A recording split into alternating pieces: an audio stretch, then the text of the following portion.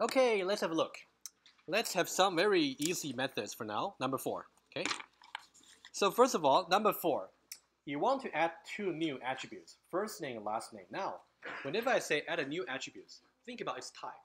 What should be the type for first name and last name? String. Good. Good. Very good. So let's go back to person here. Let's just add them. That's easy. Oh, one more thing I want to mention. Whenever you declare attributes, that means they can be used within all the methods. I'll make the point here. Every declared attributes may be either used or changed, okay, in all methods of person class. For example, get BMI, we use weight and heights. For change nationality, we try to change the nationality attribute, right? You may use it or change it. It's up to you. So now let's add two new. String. By the way, the order doesn't matter. String, first name.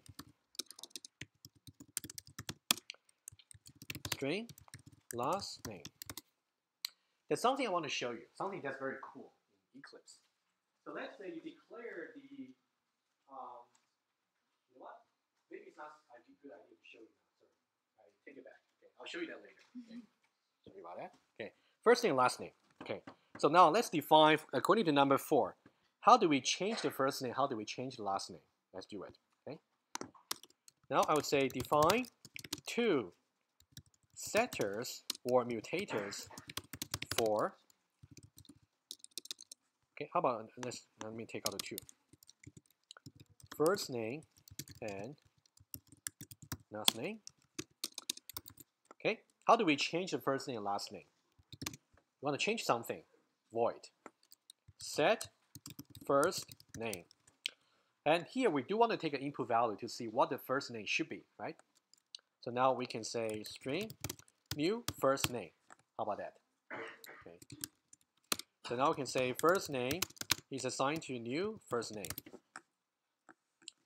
I'm sure you can do how to set a last name, right? Let's try to do that. Very easy. Copy that. Set last name. Different method here. New last name. Let's just make it a little bit more readable. So now I'm going to say last name is going to be changed to new last name. By the way, also in Eclipse, you may observe this. Last name and first name, they are marked in blue, which means they're attributes. On the other hand, NLN, NFN, they are kind of like a gray. So that means they are the parameters. That's how the highlighting is going to help you. Okay, now we want to define getters and also accessors for first name and last name. Okay, let's see how we do it. This one is actually much easier than get BMI. There's no computation necessary. Just return the value. Okay? You can say, I want to return a string. And what does it return? Get first name of the person. Oh, sorry, no input here because we don't need any extra input. Because whatever the first name should be here, I didn't expand it, I can imagine. It's going to be a first name and last name here. And first name, last name here. Okay, first name. I can simply return the first name. And string get last name. Return the last name. Okay, first name, last name. Let's try this first, and now I'll do the marry method in very quickly. Okay. Person tester. Let's go back. And now, system.out.println. Jim's first name. First and last name. Let's make it easy. Last names. Let's say print. And then let's do another line, system.out.println. Okay, let's put a colon here. And so now I can say Jim.first name plus space Jim.last last name. So now let's say before we set it, that should be the default value, right? Because we didn't initialize them, right? If you execute this, James' first name, last name is null and null. Okay, that's expected. Okay, now let's set it. Okay, so now let's say system.out.println set Jim's first and last names. So now, how do we do it? Make a method call, like how we changed nationality. Jim.set first name, Jim. Okay, and Jim.set last name. Let's say Davis. Jim Davis, for example. And then, can we just copy these two lines over here? Okay. Oh, sorry. Copy these two lines, paste them here. So basically, after we call these two lines, we're going to see the first and last name will change for Jim. Try that. You will see, I'll highlight it for you.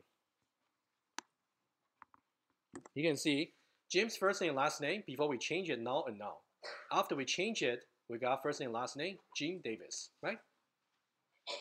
You can do a similar, I'll leave that as an exercise for you. Okay. Exercise here. Exercise for you.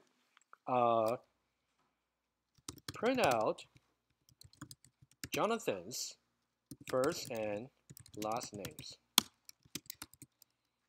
Okay, I'll just make it a little bit more systematic for you. 1 and 2. Set Jonathan's names to, let's say, Jonathan Cooper, for example. Okay, Jonathan is first name, Cooper is last name. You can do that. And then print out Jonathan's first and last name. That's your exercise. Just follow what we did for Jim. Of course, the only thing you gotta change is the objects that you call, right? And also the values you pass as inputs. Okay, I'm running out of time now, so I think for the Mary method, I'll talk about it in class. We can revisit that method later. Okay? Any questions before I let you go? Any questions? You can feel free to stay if you've got questions. Otherwise, I'll see you on Thursday for the quiz. And the quiz will cover two-dimensional arrays. Okay? Only two-dimensional arrays. Okay, see you on Thursday.